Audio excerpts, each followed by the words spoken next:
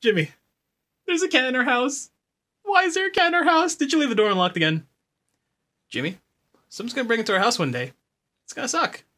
But look, there's a cute little cat burglar. Can we keep him? No! No, you can't eat the cat. You don't do that. You love them and stuff. Sorry about Jimmy. He's a little special. How would you live with us, little buddy? It'd be great. Why the hell would I want to live with two idiots? What? Oh, wow. You're an idiot and you don't listen very well? Jesus. You're kind of rude. I'm the only cat here. So why the hell are you acting like such a pussy? You know what? We got off on the wrong foot. Jimmy's fault, not me. Hi, my name is the Beta Cat, or you can call me Derek. I don't care what your name is.